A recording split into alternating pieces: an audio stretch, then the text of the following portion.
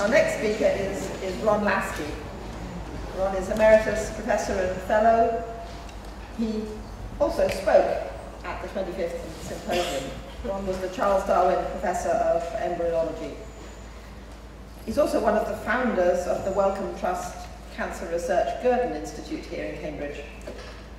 And he founded and directed the MRC Cancer Cell Unit. He served as Vice President of the Academy of Medical Science. Ron's honours are also numerous. He's a Fellow of the Royal Society, has been awarded the CBE, and the Royal Society's Royal Medal for his contribution to works on screening methods for cancer diagnosis and work on control of DNA replication and nuclear protein transport. So, Ron, you're going to take us through Darwin, DNA, and cancer.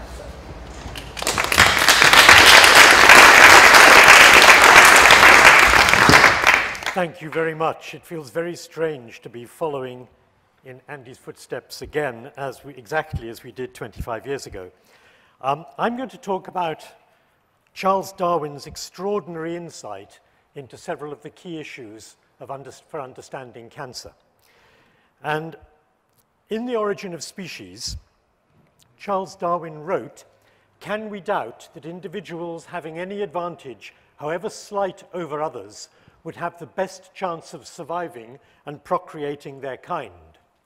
And this preservation of favorable individual differences and variations and the destruction of those which are injurious, I've called natural selection or survival of the fittest." Now, Darwinian selection is based on multiple tenets, one of which is the capacity of the population to overproduce, the capability to produce more individuals than can survive. Secondly, variation within the population by mechanisms that Darwin did not understand at all, but he correctly anticipated their importance. And thirdly, if there is overproduction and variation, if there are selective pressures, then those variants that are fittest to the environment they find themselves in are those who will survive. There will be survival of the fittest or natural selection. Now, how are these relevant to cancer and DNA? Well, I hope to convince you that they're extraordinarily powerful insights into what happens to our cells in cancer. So, we can consider not just a population of individuals, but a population of cells. And the question arises, is there a capacity of the cell population to overproduce? Is there variation within the cell population? And are there selective pressures resulting in the fittest cell or individual?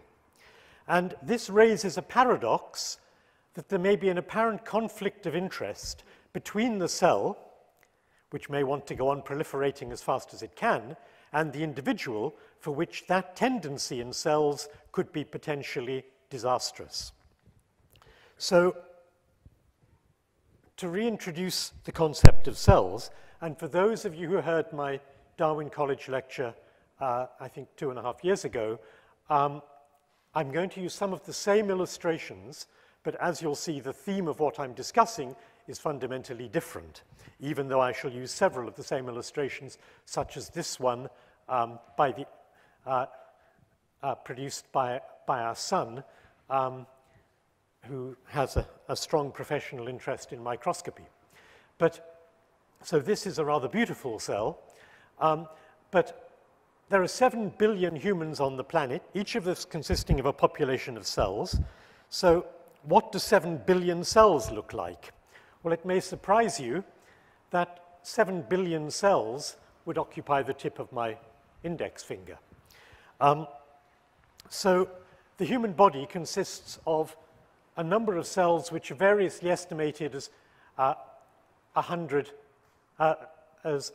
trillion or 100 million, or some estimates are that it's actually half that. So for the avoidance of doubt, I'll concede that I may need 2 joints of my index finger to accommodate the 7 billion cells, but the number is still quite remarkable that we have 7 billion cells in part of a finger.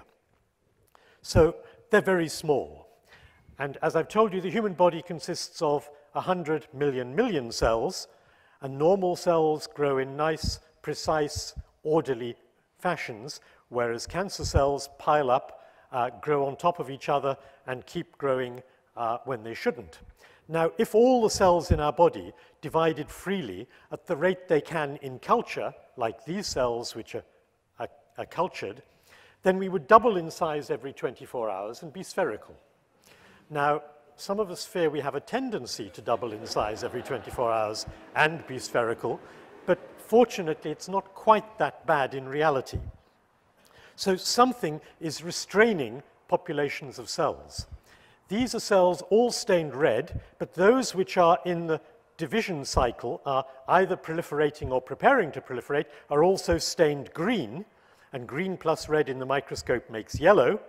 And so these are sections of human intestine, human bowel, and what you see is that the pattern of cells that are proliferating are very precise. These are very accurate patterns. Here there are groups of cells that are not proliferating. Here there is a ring of cells that is. So patterns of cell proliferation are very tightly regulated. Cells divide in the right place and at the right time. Of course, there are exceptions, and the exceptions are precancerous, as in this case for cervix, or cancerous, in this case of adenocarcinoma of the colon, where proliferation is almost a free-for-all. The very precise patterns of these are only the cells making DNA rather than all the ones preparing to divide. These are only ones that are doubling their DNA. And what you see is that in cancer, there is far more activity for making DNA and far more preparation for cell division. So cancer is a disease of unregulated cell proliferation. This is a normal red blood smear with the majority of red blood cells and these white blood cells seen here. And in chronic myeloid leukemia, that I shall return to in this talk, there is an excess of mature white blood cells. In this case, which I won't be talking more about, there is an excess of immature white blood cells as well. But the key point that I want to draw your attention to is that cancer is a disease of unregulated cell proliferation. So a very common question is, why is cancer so common? Because 1/3 of us will experience cancer in our lifetimes, and for 1/4 of us at current rates, it will be the cause of our death, at least the figures in the UK. So the obvious question is, why is cancer so common? But a colleague of mine, Gerard Evan, who's the professor of biochemistry here, pointed out that that's the wrong question, and what we should be asking is, why is cancer so rare? Now that sounds perverse if 1/3 of us are going to experience it, but one selfish cell in our body of 100 million cells can form a tumor. So why don't cells misbehave more often, and why don't controls fail more often? It's an extraordinarily rare process. If criminal behavior or antisocial behavior in the human population was as rare as it is in the cell population in our bodies, then prison overcrowding would be a thing of the past, because there would be less than one person on the planet in prison at any one time. So our cells are extraordinarily tightly regulated and extraordinarily well behaved, so that they don't misbehave more often and behave selfishly to divide when they shouldn't. There is an extraordinary regulation that prevents overproliferation of our cells. So to return to where Charles Darwin's insights lead us, Darwinian selection has evolved defenses against cells becoming cancerous. The first of these is that there are constraints that allow cells only to divide in the right place and at the right time to replace those that are worn out or die. And cell proliferation is tightly regulated both spatially and temporally. Cells care about what the neighbors think, and they only divide at the right time in the interests of the individual body, rather than selfishly dividing as fast as they could. Cancer arises when those controls go wrong. So the first level of prevention of cancer that has arisen by cycles of Darwinian selection in our past is that cells only divide in the right place and at the right time. This is an image of cell division, for those of you who aren't familiar with it.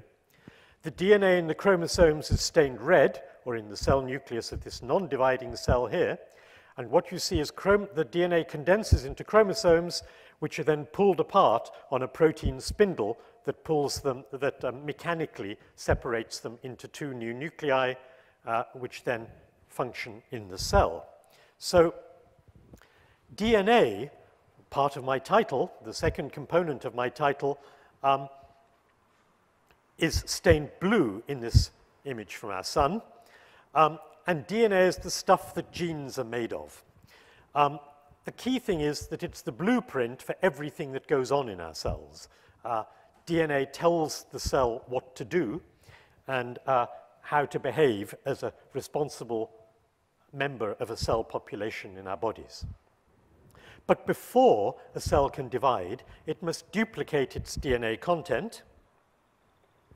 And this will be more than familiar to some of you, I'm aware, but for those for whom it isn't familiar, I'll just briefly remind you that DNA is a double helix consisting of 4 letters which have to be duplicated. So every time there is a G in the original sequence, it will have C. It will specify that C is built against it. Similarly, T will lead to A will lead to T, C to G. They base pair, as seen in this tie, where you will notice that the identity of the individual is protected under the best interests of medical confidentiality. But you may notice a certain resemblance to the profile of the person wearing the tie and your speaker. So this tie is also technically incorrect. And I was asked to give the 450th anniversary lecture at my old grammar school and challenged the pupils to come up with it. I did the same in the Darwin College lecture here with the Vice-Chancellor, the head of the clinical school, the previous head of the clinical school, and I think 2 Nobel laureates. Nobody put their hand up there, but in the school they got right the answer as to what is wrong with this image of a DNA double helix. There is something fundamentally incorrect about it. But the point I want to make here is that one DNA double helix becomes copied to make 2 progeny double helices, and this must happen before a cell can divide. And the scale of the challenge that poses is shown here. This book, where you will see a uniform gray area here, it's made up of the letters A, T, G, and C, and it is part of the human genome. And this volume is actually this volume seen here. It's a large encyclopedia-like volume.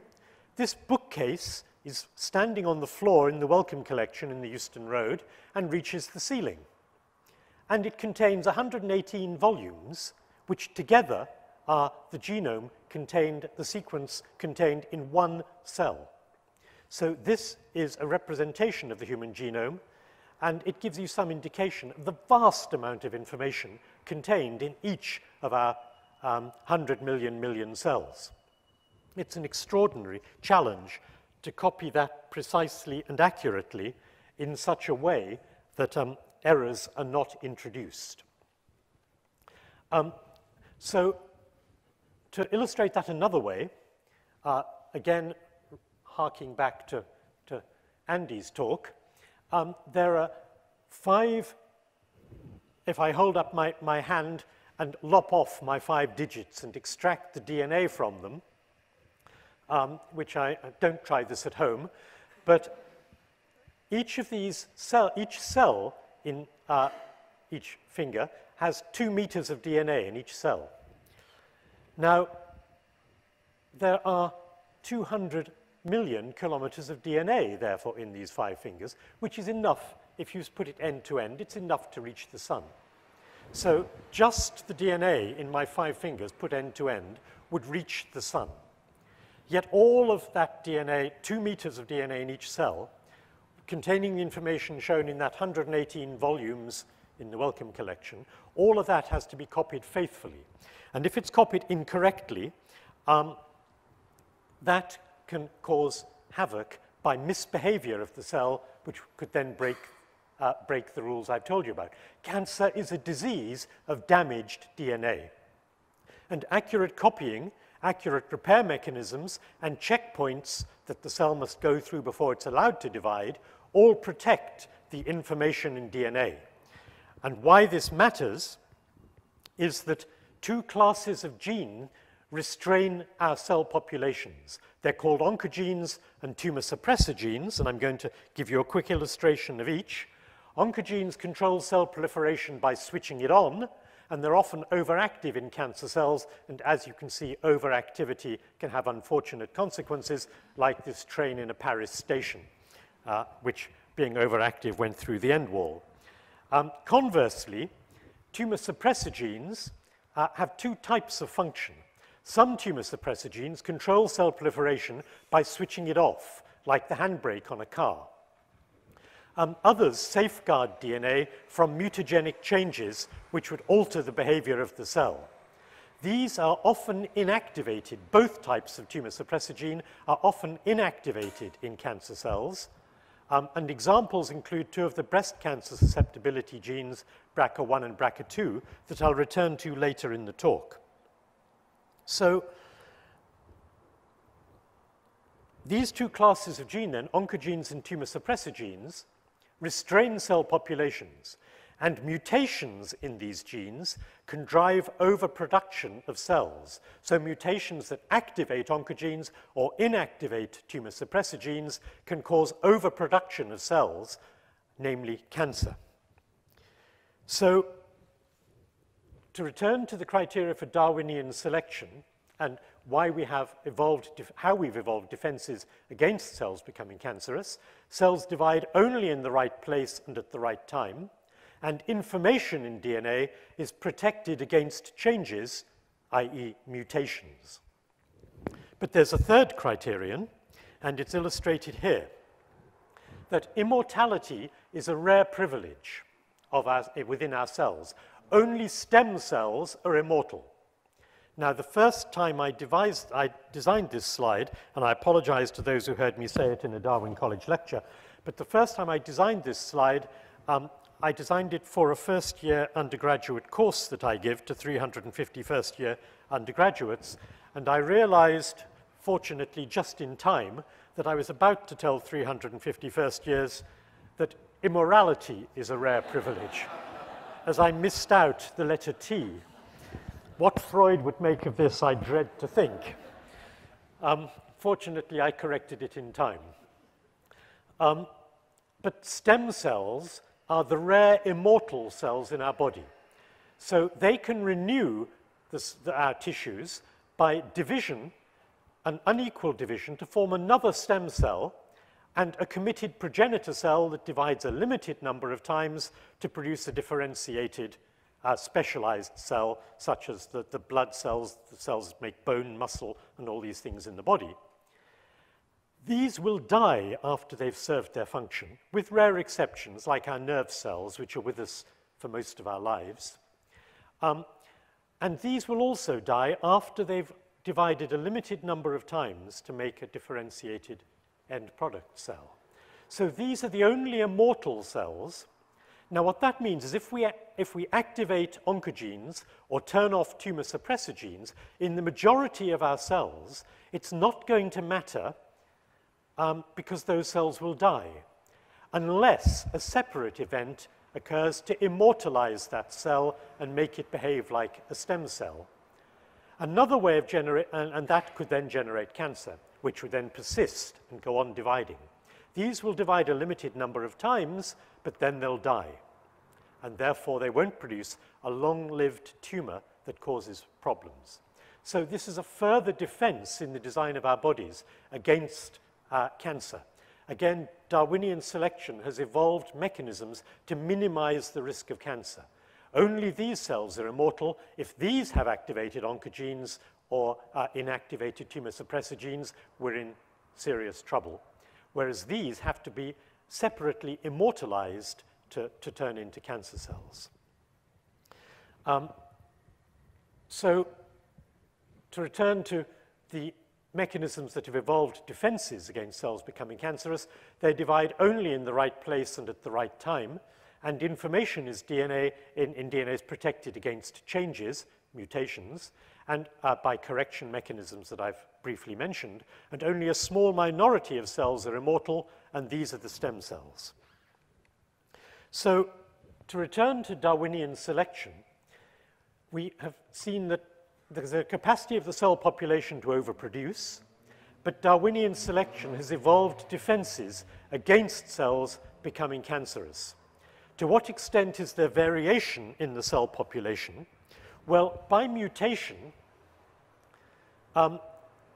shown here by change of this C to a T, or shown here by breakage in DNA and joining to the wrong piece, or by erasing part of the genetic information, such as the tumor suppressor gene, or making additional copies of information, such as causes trouble with oncogenes.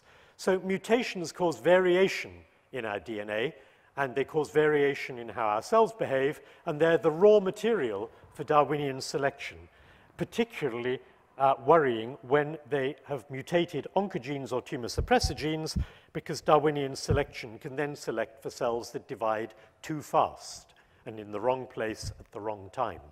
So I mentioned earlier that one type of tumor suppressor gene is the breast cancer susceptibility gene, BRCA2 or BRCA2.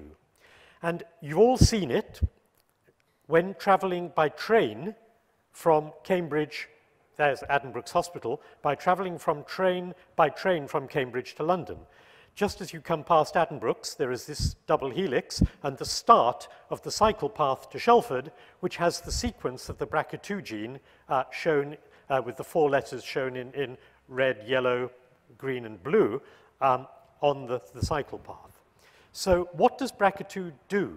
Well, it helps to keep our chromosomes in good shape. These are normal chromosomes, each one stained in a way that each chromosome is stained a different color. I won't go into how, but each chromosome should just be one color, so each pair of chromosomes, parental, maternal, and paternal chromosomes, should each be a single color in a normal cell.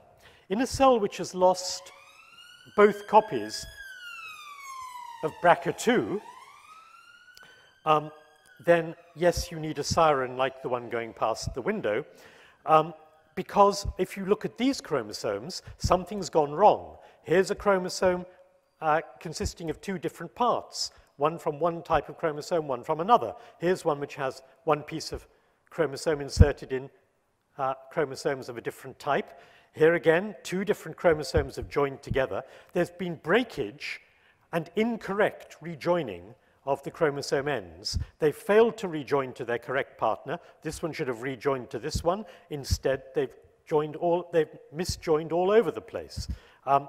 There is chromosomal mayhem, and this so-called translocations can activate oncogenes and inactivate tumor suppressor genes, resulting in cancer. So I'm going to show you another illustration of genetic change that results in cancer. This is neuroblastoma, a disease which is particularly tragic in that it occurs frequently in children. And what's happened here is this yellow DNA in the chromosome should be a single small spot of a gene called NMYC. But the cell has accidentally overcopied NMYC, and natural selection, Darwinian selection, has resulted in that cell being favored, proliferating more than it should, and it's done it again, and again, that gives a growth advantage to this cell. It will go on dividing when it shouldn't and produce a neuroblastoma tumor. So that's bad news, because in neuroblastoma where the gene has not been copied as much as 10 times, the prospect of survival of those patients is very good. Where the gene has been copied and is present in more than 10 copies, the prospect of survival of those patients is appallingly bad. So another example of the same phenomenon is the HER2 the HER2 gene in breast cancer, where again, patients with amplified HER2 gene oncogene have a much worse prospect of survival than those who have not amplified the HER2 gene. This is particularly relevant because monoclonal antibody against the product of this gene, that antibody is called Herceptin, and of course monoclonal antibodies were invented by a former fellow of Darwin, the late Cesar Milstein, and an antibody, a humanized antibody made by, initially by Cesar's methods and then adapted, is a very effective treatment against breast cancer in patients who have an amplified HER2 gene. So Darwinian selection has resulted, selection has evolved defenses against cells becoming cancerous, and it's evolved mechanisms that minimize variation in normal cells, but cancer cells are selected for their ability to have increased variation, increased mutation in their oncogenes and tumor suppressor genes, and therefore increased variation, in their DNA, and allowing the raw material for Darwinian selection for the fastest growing cell. So we come back to this paradox. What is Darwinian selection really for? For survival of the fittest cell or the fittest individual? And there is a perverse selection going on in our bodies for a selfish cancer cell. Paradoxically, Darwinian selection could select for the fastest dividing cell that arises from repeated cycles of mutation. But if that happens, it can have deleterious consequences for the individual, a point I'll return to.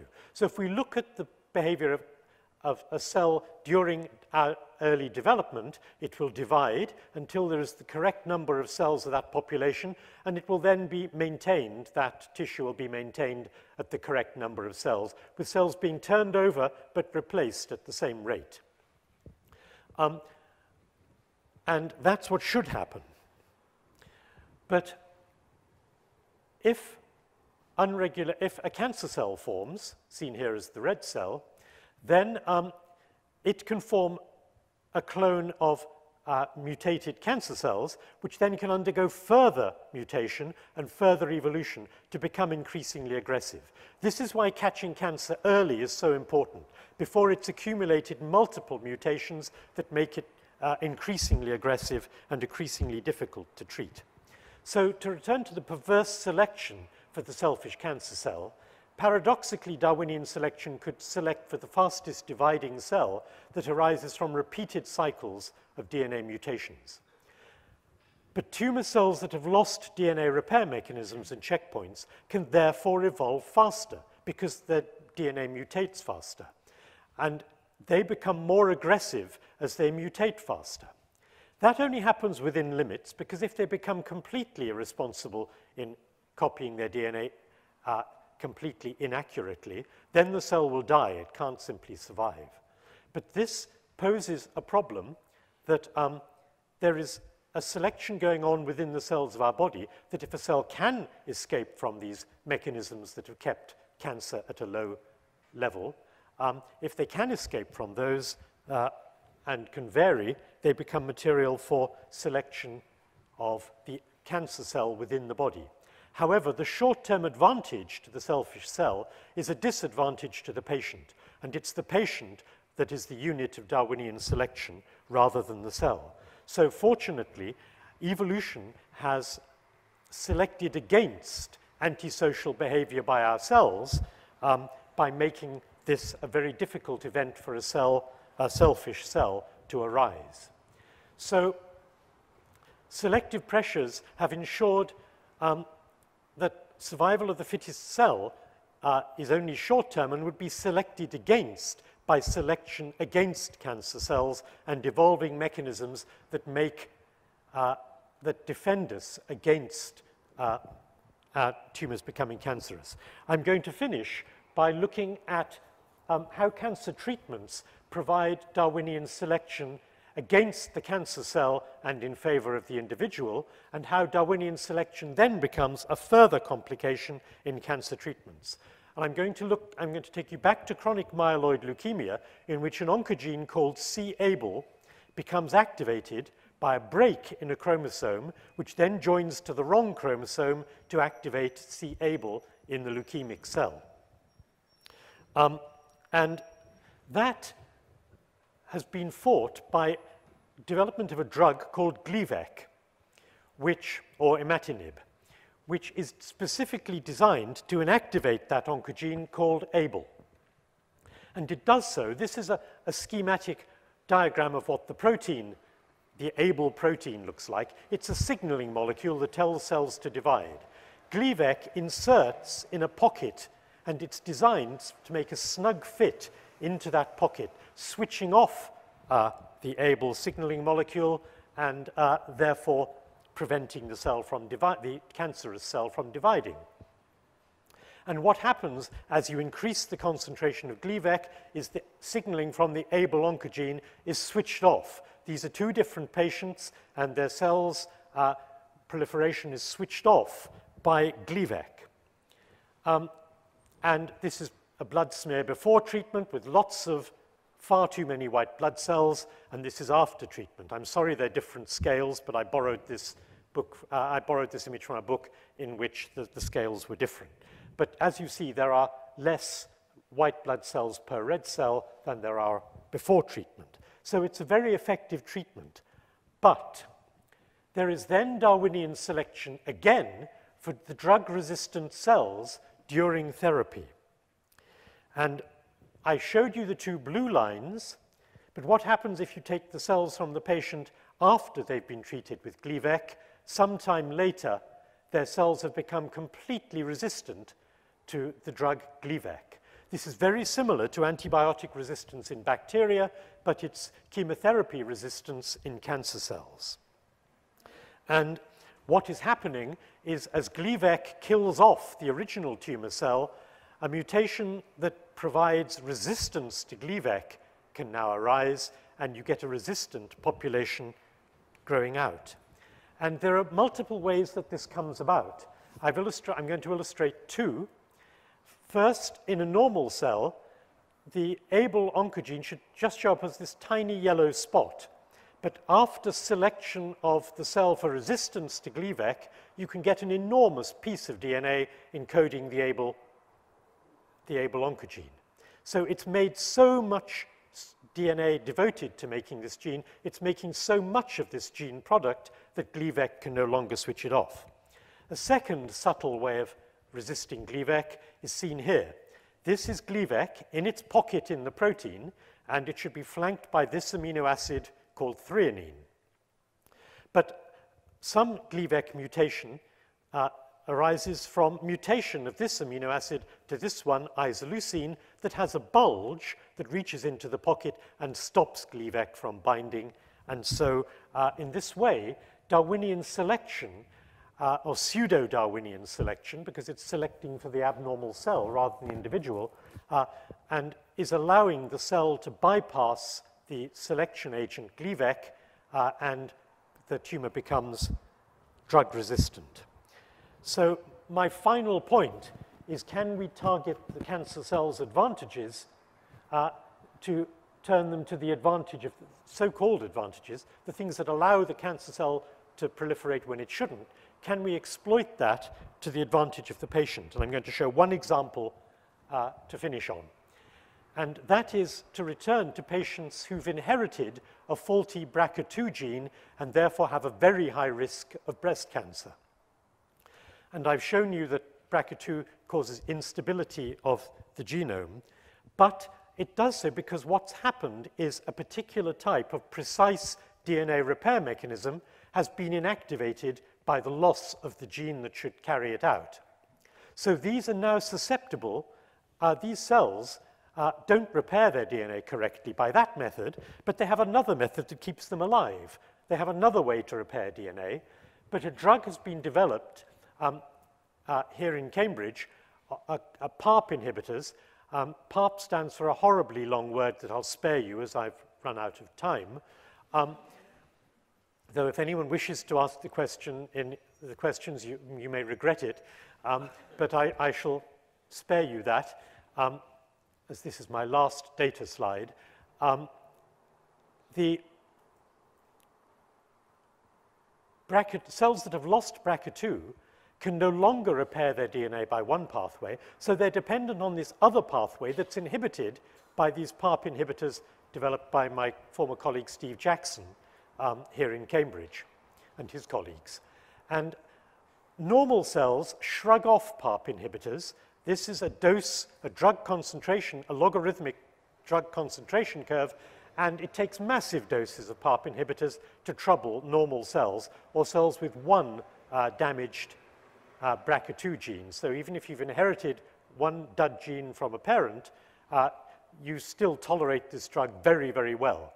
But if you've got two damaged genes, one inherited from a parent and the other arising through carcinogenesis in your body, then those cells are 1,000 times more sensitive to this particular drug, the PARP inhibitor, and therefore the tumor cells preferentially die. This again in clinical trials has been very, very promising. It does prolong the life of women with BRCA2 mutation in their tumors, but unfortunately, of course, the problem of resistance to drugs in chemotherapy arises, and that is now currently under investigation to see if a combination of this drug with others could prevent that problem.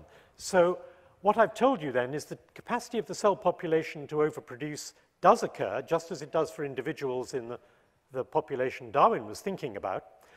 But the Darwinian selection has evolved defenses that protect us against a free-for-all of our cells to overproduce. Variation within the cell population occurs, but it's absolutely minimized in our normal cells by correction mechanisms that keep them precise to type.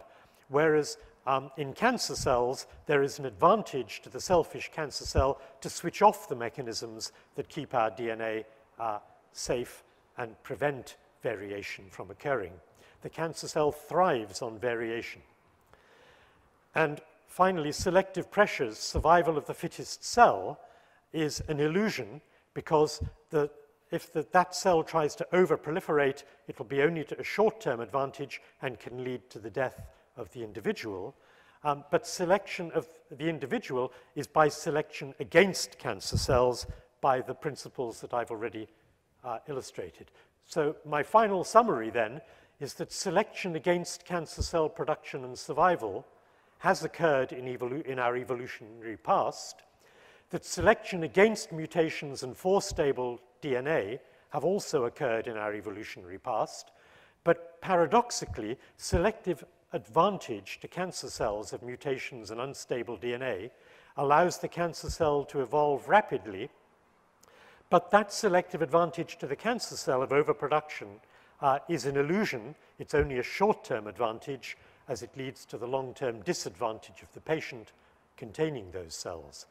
And finally, I've shown that selection for drug-resistant cells in cancer therapy is a crucial feature of Darwinian selection that affects cancer treatments profoundly, and that targeting the cancer cell's apparent advantages can be turned on their heads to the disadvantage of the cancer cell and promoting the survival of the patient, as I've illustrated by the PARP inhibitors at the end. So thank you.